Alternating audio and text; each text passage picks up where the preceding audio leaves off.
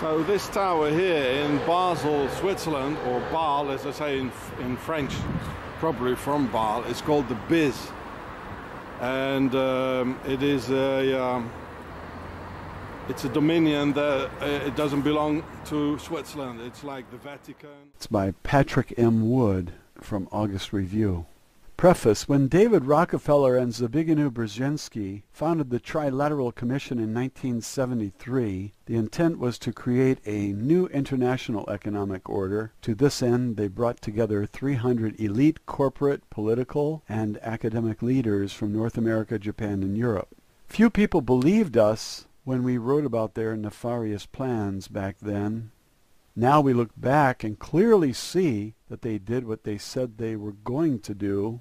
Globalization is upon us like an 8.6 magnitude earthquake. The question is, how did they do it? Keep in mind they have no public mandate from any country in the world. They didn't even have the raw political muscle, especially in democratic countries where voting is allowed. They didn't have global dictatorial powers. Indeed, how did they do it? The answer is the Bank for International Settlements, B.i.s. Self-described as the bank for central bankers that controls the vast global banking system with the precision of a Swiss watch. This report offers a concise summation of B.i.s. history, structure, and current activities. Introduction.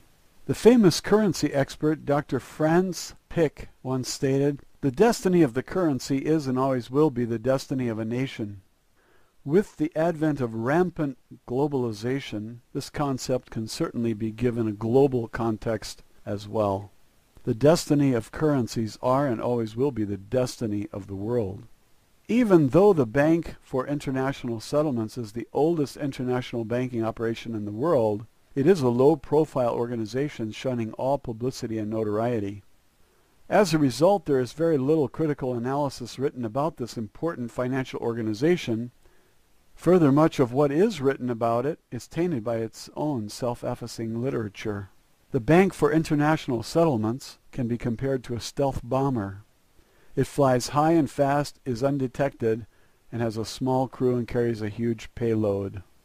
By contrast, however, the bomber answers to a chain of command and must be refueled by outside sources. The Bank for International Settlements, as we shall see, is not accountable to any public authority and operates with complete autonomy and self-sufficiency. Leading up to founding, as we will see, the B.i.s. was founded in 1930 during a very troubled time in history. Some knowledge of that history is critical to understanding why the B.i.s. was formed. Some knowledge of that history is critical to understanding why the B.i.s. was created and for whose benefit. There are three figures that play prominently in the founding of the Bank for International Settlements: Charles G. Dawes, Owen D. Young, Hjalmar Schacht of Germany. Charles G. Dawes was director of the U.S. Bureau of the Budget in 1921 and served on the Allied Reparations Commission starting in 1923. His latter work on stabilizing Germany's economy earned him the Nobel Prize in 1925.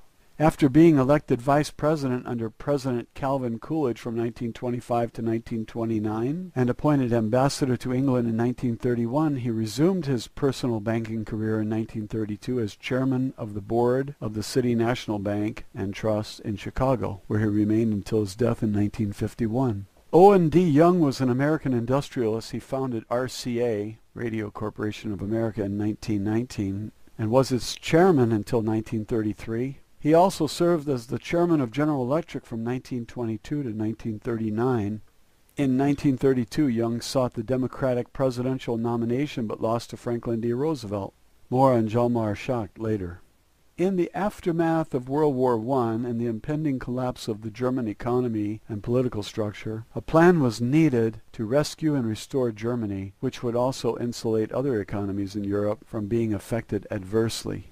The Versailles Treaty of 1919, which officially ended World War I, had imposed a very heavy reparations burden on Germany, which required a repayment schedule of 132 billion gold marks per year. Most historians agree that the economic upheaval caused in Germany by the Versailles Treaty eventually led to Adolf Hitler's rise to power. In 1924, the Allies appointed a committee of international bankers led by Charles G. Dawes and accompanied by J.P. Morgan agent Owen Young to develop a plan to get reparations payments back on track. Historian Carol Quigley noted that the Dawes plan was largely a J.P. Morgan production. The plan called for $800 million in foreign loans to be arranged for Germany in order to rebuild its economy. In 1924, Dawes was chairman of the Allied Committee of Experts, hence the Dawes Plan. He was replaced as chairman by Owen Young in 1929, with direct support by J.P. Morgan. The Young Plan of 1928 put more teeth into the Dawes Plan, which many viewed as a strategy to subvert virtually all German assets to back a huge mortgage held by the United States bankers. Neither Dawes nor Young represented anything more than banking interests. After all, World War I was fought by governments using borrowed money made possible by the international banking community. The banks had a vested interest in having those loans repaid. In 1924, the president of Reichsbank, Germany's central bank at that time, was Hjalmar Schacht. He had already had a prominent role in creating the Dawes Plan, along with German industrialist Fritz Thyssen and other prominent German bankers and industrialists. The Young Plan was so odious to the Germans that many credit it as a precondition to Hitler's rise in power. Fritz Thyssen, a leading Nazi industrialist, stated, "I turned to the National Socialist Party only after I became convinced that the fight against the Young Plan was unavoidable if complete collapse of Germany was to be prevented."